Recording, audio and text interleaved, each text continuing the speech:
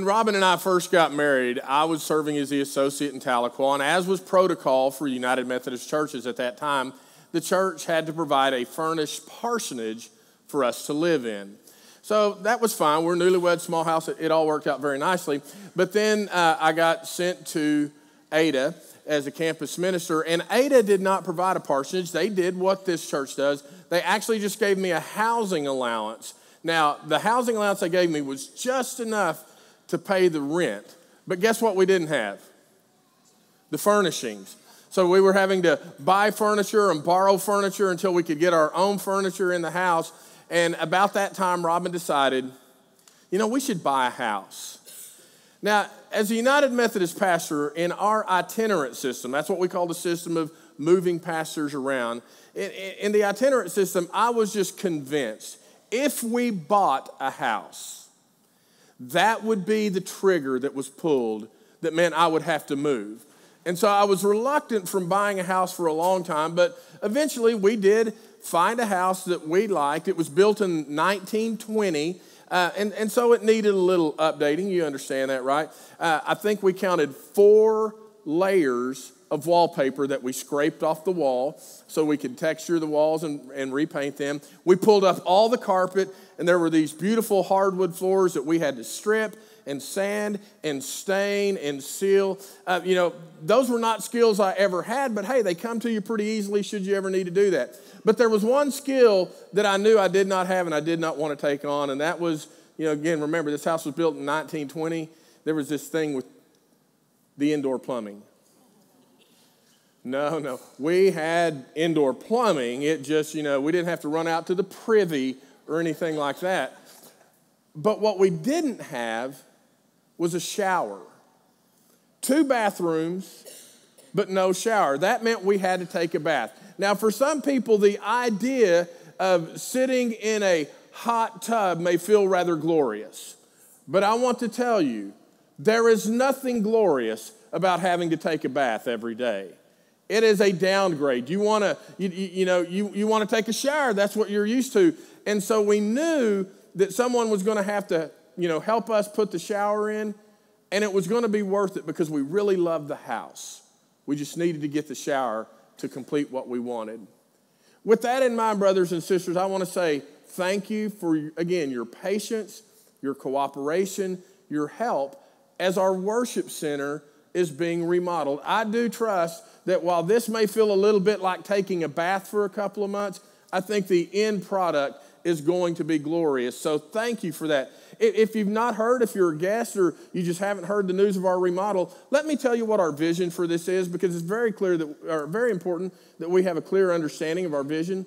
The thing we want to do is we're trying to make our worship space even more sacred, so that whenever we come into it, we do have that sense that we are coming in to express our love and our devotion for God. At the same time, we're trying to look at the practices of what is helpful to attracting families with children and youth. What are some things we need to do to move from a bathtub to a shower, if you will, to attract families, while at the same time meeting the expectations of our current worshiping community. So that's what our vision is. And today we're going to start talking about what our theme for the year is and how it is this remodel is going to work into that. Okay, question, I want you to respond. In 2017, what was our theme? What was our emphasis as a church for the year? Prayer. Thank you for those of you bold enough to speak out. It was prayer. Well, here's what our focus is going to be on in 2018. Our focus this year is going to be on community.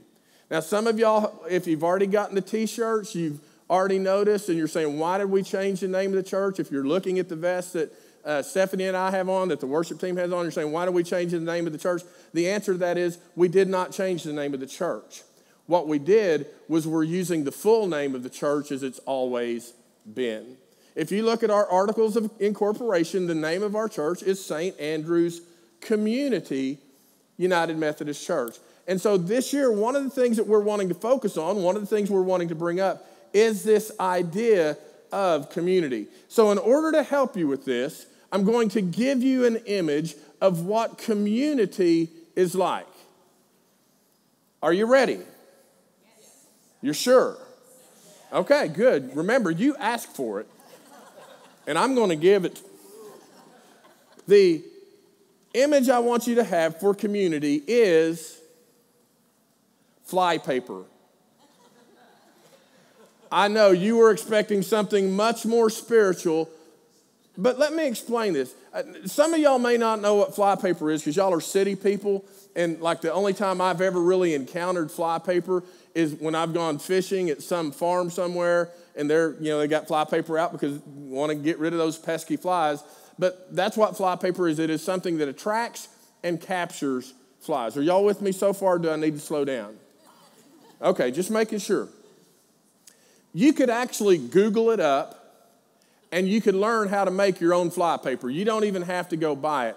But if you're going to make your own fly paper has two qualities that are very important for our understanding of community. The first quality is fly paper must be sweet. You catch more flies with than you do vinegar.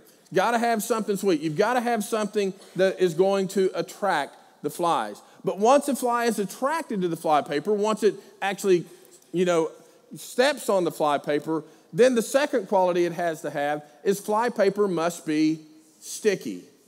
It's got to have something that when that fly lands on it, it captures the fly, it does not let it go. Now, you can make your own fly paper. If it is sweet, you will attract a lot of flies. But if it is not sticky, the fly paper does not accomplish its purpose. It does not accomplish its mission. Hear me clearly, friends. When people walk into our newly remodeled worship space, I really hope one of the experiences that they have, that we all have when we look around and go, wow, this is really sweet. This is something that is really attractive. This is a place that people will want to come, and they'll feel that devotion to God that we hope all people experience when they come here. But that can be as sweet as it wants. But if it's not sticky, we do not accomplish our mission as a church. It's not about how we look. We want to attract people, but we want people to stick around. And so as we think of community and we think of being an attractive place that people want to stick around and make their spiritual home, I think we can go back to that first century, that first generation of Christian people who really had a very high level of what it meant to live in authentic community and learn from them the same things that will be helpful to us. So, if you'll just follow along on the screen, I'll read the scripture today. Okay, so here's the deal I've made the other two services.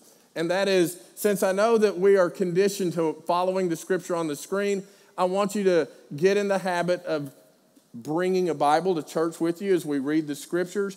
And my thing will be, I will be reading out of the NIV. So if you want to know what translation I have, New International Version is the translation I have. But for those of you that are tech savvy, go ahead and pull up Acts 2 NIV on your phones, and let's read the word of the Lord for the day. They devoted themselves to the apostles' teaching and to the fellowship, to the breaking of bread and to prayer. Everyone was filled with awe, and many wonders and miraculous signs were done by the apostles. All the believers were together and had everything in common. Selling their possessions and goods, they gave to anyone as he had need. Every day, they continued to meet together in the temple courts. They broke bread in their homes and ate together with glad and sincere hearts, praising God and enjoying the favor of all the people. And the Lord added to their number daily those who were being saved. Brothers and sisters, this is the word of the Lord. Okay, so if community needs to be both sweet and sticky, what is it about this first century, this first generation of Christians that is both sweet and sticky? The sweet part for me is very easy to understand, and that is the sweetness was the good news. So long people had believed God was angry, and so long people believed that God didn't care about them, and so they walked around carrying this heavy burden. The practice of their faith almost felt oppressive. But the reality is, even though our sin separates us from God, the good news is that God took on human flesh, lived as a man by the name of Jesus, who suffered a horrific death on our behalf to pay the debt of our sin. But then glory, do I hear a glory this morning? Glory, on the third day he rose from the dead, and that is the basis of our hope for salvation and eternal life. And now, as of Acts 2, these people are now living differently, not just because of Jesus, but because they have experienced the power and presence and the indwelling of the Holy Spirit. That is the sweet. What we want to focus on is what then makes it stick. You can share good news with people that they're attracted to, and sometimes we see people, it's like you know the parable of the sower, that some of the seed is put on rocky ground and it springs up fast, but it has no root, and so it dies very quickly. We can attract people, but how do we get it to stick? How did this first century of people who were persecuted, who were beaten, who were enslaved, who were tortured for their devotion to Jesus, what was it that made them a spirit-filled, spirit-led, spirit-empowered people that were willing to pay the price of sharing the good news with their lives? You can count as many of these as you want. I'm just going to give you 6 today. They're on the back of your bulletin. I'll let you know when we get there because you can't read it on the screen. But let me tell you what I think the key to their community was. I think the key was devotion. That first part of the scripture, it says they devoted themselves. And we're going to look at things that they were devoted to that help to make authentic Christian community. All right, y'all ready? Y'all need a stretch break or anything? Okay, good. So the first thing it says is they were devoted to the apostles' teaching and to the fellowship. Let's break that down just a little bit. First of all, let's remember, who are the apostles? Well, Peter, James, John, our favorite, Andrew. It was those 12, less Judas because he had killed himself, filled his spot with a guy by the name of Matthias, the 12 apostles, the 12 disciples that were with Jesus. And as people were coming to faith, as they were coming to hear the sweet good news of salvation to all people, they would come so the apostles could teach. The question is then, if that's who the apostles were, what did they teach? Well, it depends on the audience. You see, it said that they went in the temple courts every day. Who was hanging out in the temple? Jews, thank you. Again, I ask you a question. Sometimes it's okay to respond out loud. That'll let me know you're awake. But it was the Jews. The Jews would go to the temple. And the apostles were themselves Jewish men who believed Jesus was Messiah. So when they were teaching in the temple courts, what do you think they were trying to teach people? They were trying to teach them Jesus is the Messiah. They would go back into what we call the Old Testament. They called it the law and the prophets. And they would walk them through the law and the prophets and showed how those things were fulfilled in Jesus, and Jesus is the Messiah. That's what they were trying to teach them. And it says every day there were more and more that were coming to believe that. But as the good news spread, it could not be contained just among the Jewish people. It also spread to the non-Jewish people, the Gentiles. And so for the Gentiles, if they were religious at all, they were probably worshiping Greek and Roman mythologies, had all these gods that you had to keep, happy or they were going to mess you up. And so to lay a foundation of faith in their life, what do you think they taught? They probably went back to the law and said, you think there's many gods, but the foundation of our faith is, hear, O people, the Lord is one. In other words, they were committed to apostolic teaching. And then it says they were committed to fellowship. And the Greek word that we translate fellowship there is actually a word that is the hardest to pronounce Sunday school class name in our church. And that is the word koinonia. But there's actually a better translation of the word koinonia than fellowship. Anyone want to guess what it is? Community. They were committed to apostolic teaching and to community, to koinonia.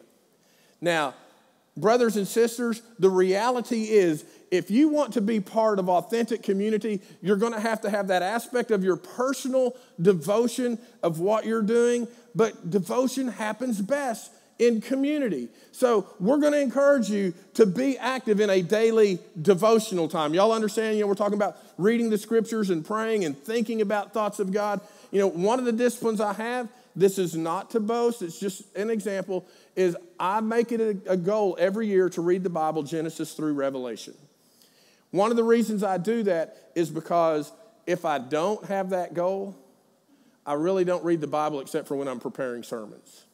And so if that's all I'm doing, then what I am able to bring to our community of faith is not going to be as strong because my personal devotion is too weak. If you want to bring yourself into an authentic community where you're offering your best, you've got to be committed to discipleship. That's the answer to the first blank for those of you that are keeping score. They were committed to discipleship. We always tell people at Coffee with the Pastor, the maximum benefit you will get from this church is directly dependent upon your activity in discipleship. What Sunday school class do you go to? What small group do you participate? What midweek class? What Bible study do you have where you are learning and growing in your understanding of apostolic teaching? If you're here and you're not a part of a group, there's that insert in your bulletin this morning that shows some of the midweek classes. I cannot tell you enough how important it is that for us to be strong, we have to be active in our discipleship. The second thing that it says is they devoted themselves to the breaking of bread. Now, Bible scholars actually are divided on what this means. Some scholars think it's a reference to the Lord's table, to breaking bread, because Jesus said, do this as often as you will to remember me. Others believe, because it says that they were meeting in homes, that this is actually biblical evidence of cover dish suppers in the church. That they were meeting in homes and they were breaking bread, just a colloquial term to say that they were eating together. I'm not going to try to answer that question for us.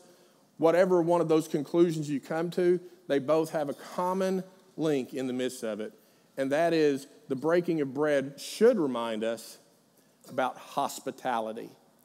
You see, a lot of these early believers were poor.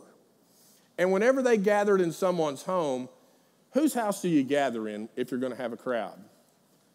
Whoever has the biggest house. There were some wealthy people, and wealthy people would welcome the poor. There was no division. There was no distinction necessarily about that. They were just all offered hospitality. Now, if you want to talk about a sticky subject, if you want to talk about how to get people to stick whenever they have a good experience in the church, I can assure you hospitality is key. If you want to get rid of people, be inhospitable. Give them the eye. You're sitting in my chair. I guarantee you do that, they will never come back. It's not the kind of church we want to be, amen? I think hospitality is like the easiest thing for us to practice as a church. You know, if you want to know how do you get these vests, our greeters got them. And to me, the easiest thing that happens in the church is to have a ministry where you're just welcoming everybody, people you know, people you don't know, letting them know you're glad you're here. One of the reasons that we have things with our church name, one of the reasons we wear name tags is so that when someone comes, if they have a need, that's just one of the ways that we can offer hospitality. If we have not already sought them out, they'll seek out somebody with a name tag and say, can you help me find that coffee? It sure smells good. Can you show me where the nursery is? Can you direct me to the restroom? Hospitality is a critical component of helping people to stick. So in the early church, they practiced, number one, discipleship. Number two, hospitality. Number three, it says they were devoted to prayer. Now, personally, I feel like prayer is actually a part of discipleship, but for some reason, when Luke writes the book of Acts, he felt it was important to separate that out and say that these people got together and pray. Now, I know sometimes in the church, we get this reputation that that's all we do is pray. I actually had a friend who's not a Christian. He, was like going to come to a small group I invited him to as long as we didn't do to him what we do to each other. whatever that is.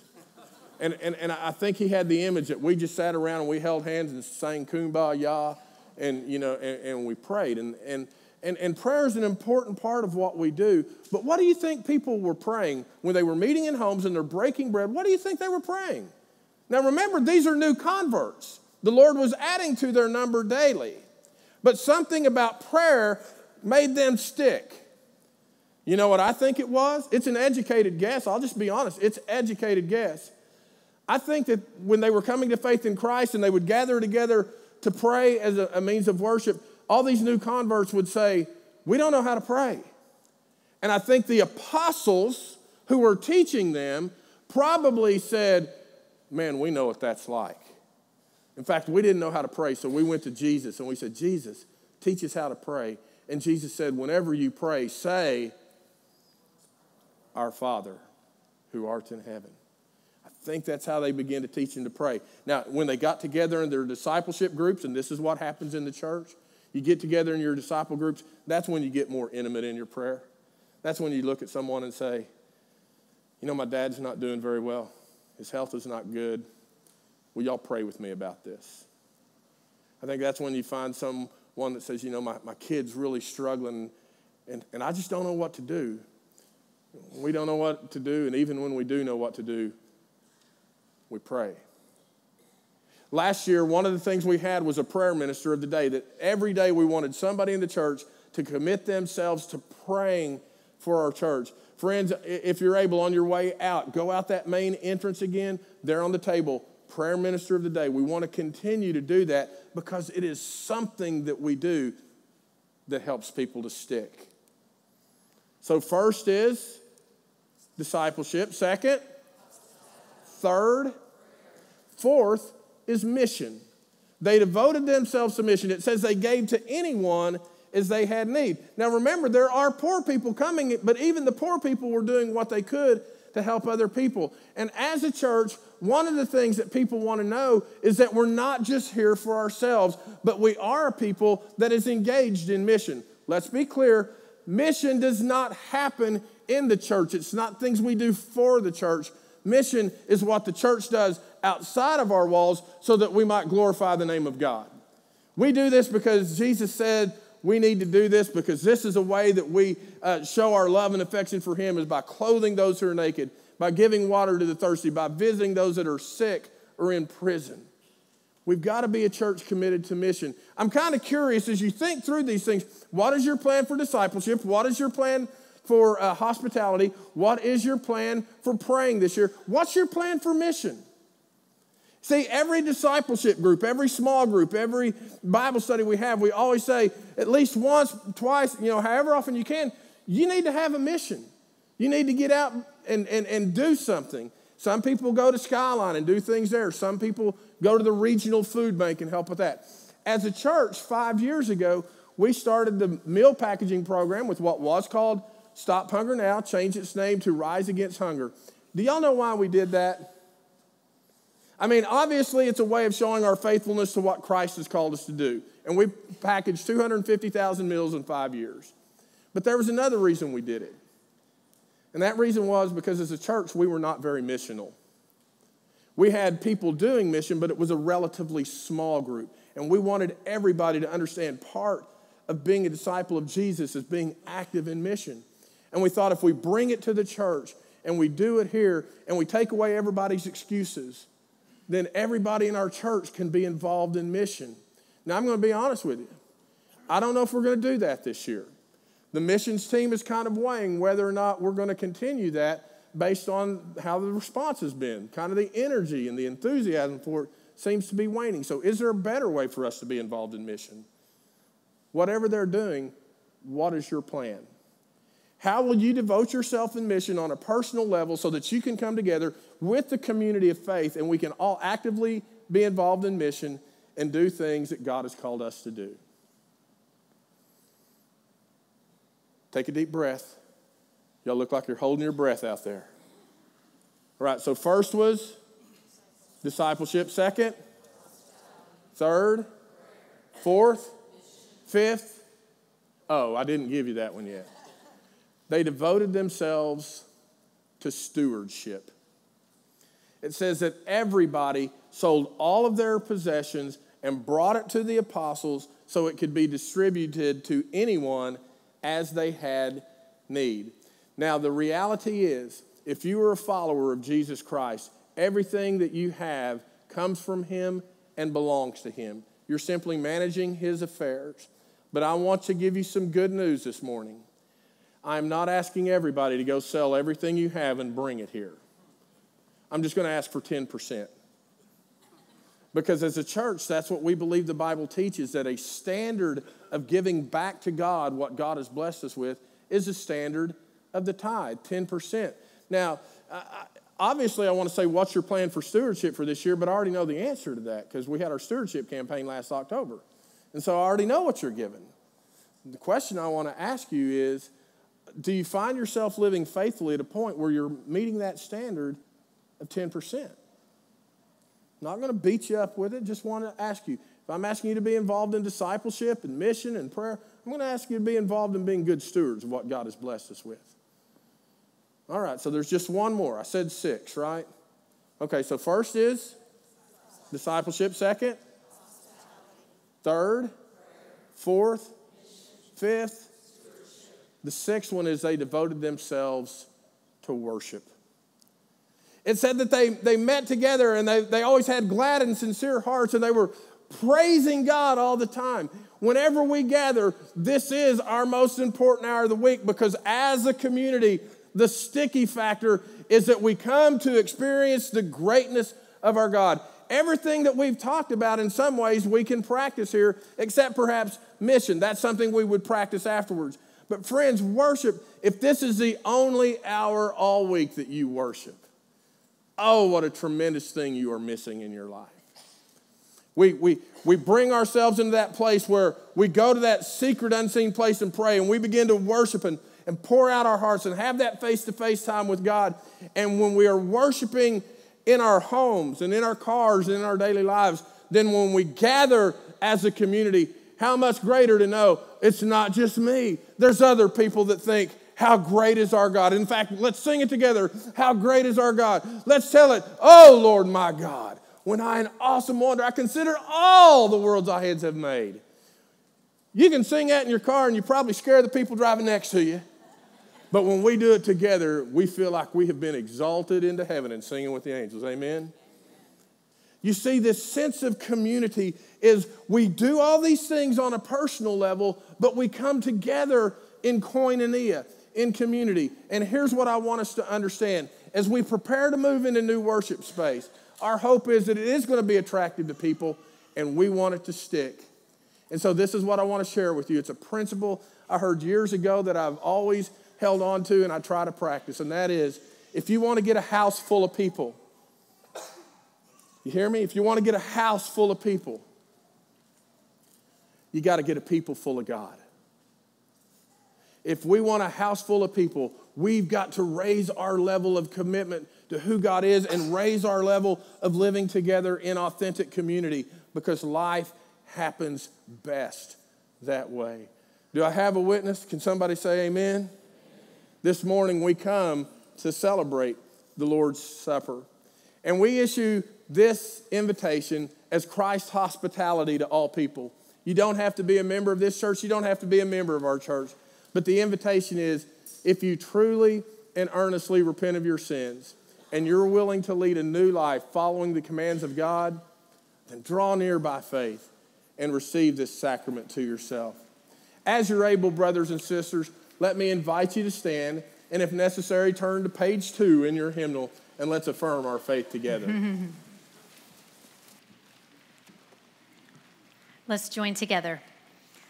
I believe in God the Father Almighty, maker of heaven and earth, and in Jesus Christ, his only Son, our Lord, who was conceived by the Holy Spirit, born of the Virgin Mary, suffered under Pontius Pilate, was crucified, dead, and buried. The third day he rose from the dead. He ascended into heaven and sitteth at the right hand of God the Father Almighty. From thence he shall come to judge the quick and the dead. I believe in the Holy Spirit, the holy universal church, the communion of saints, the forgiveness of sins, the resurrection of the body, and the life everlasting. Amen. Thank you. You may be seated. The scriptures teach us that whenever we come to the Lord's table, we do not come in an unworthy manner, that surely we must examine our hearts and confess our sin. Without projection, we don't have a community prayer that we can pray together. So let me invite you where you are to take a moment for silent confession.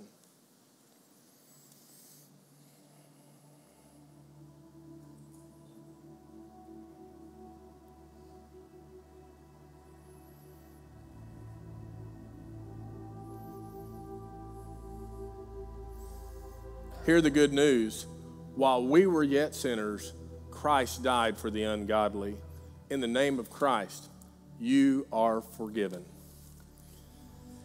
We remember how our Lord took bread as he was with his disciples. He gave thanks for it, and then he broke the bread, and he gave it to them and said, "This is my body, which is broken for you.